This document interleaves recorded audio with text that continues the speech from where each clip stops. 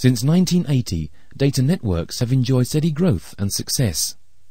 For many companies, the corporate network is the crucial information resource that enables business success. In the public domain, the Internet provides vast possibilities for information retrieval and communication. Today, we face a growing demand for high-speed wireless access to these data networks, which means at least 10 megabits per second of data rate available for the mobile equipment.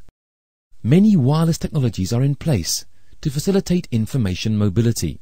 For example, GSM, the global system for mobile communication. Its packet service extension, GPRS, that's the General Packet Radio System.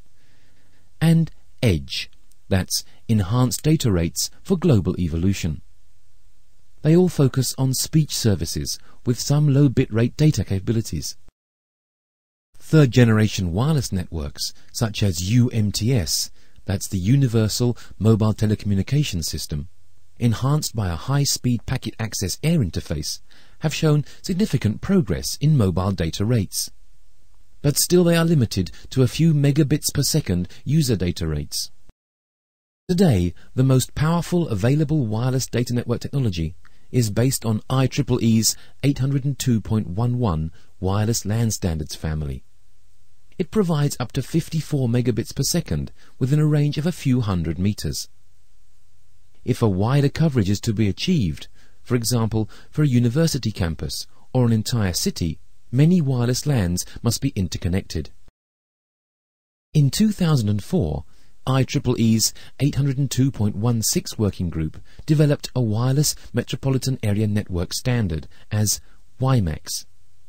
That stands for Worldwide Interoperability for Microwave Access. WiMAX provides data rates of up to 100 megabits per second using one single base station that covers an area of several square kilometers. By the end of 2005, an amendment to the WiMAX standard was approved that adds mobility and fast handover capabilities to the WiMAX standard.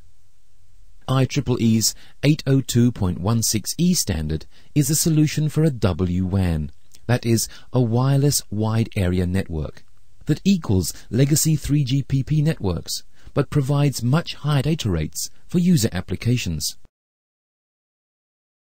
To complete our considerations, we can add two classes at the lower range level. A personal area network, or PAN, interconnects PDAs, mobile phones, hands-free kits, and so on, within a few meters.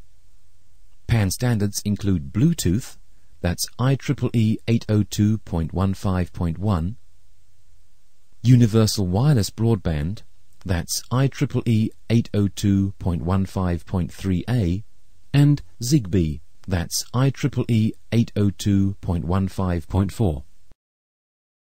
Finally, W-bands, that's wireless body area networks, interconnect a handset to intelligent cloth or healthcare devices using RFID, that's radio frequency identification, or NFC, that's near field communication.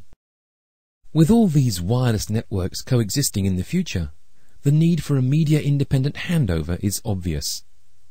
The IEEE 802.21 working group caters for a seamless handover between all wireless standards, including 3GPP networks.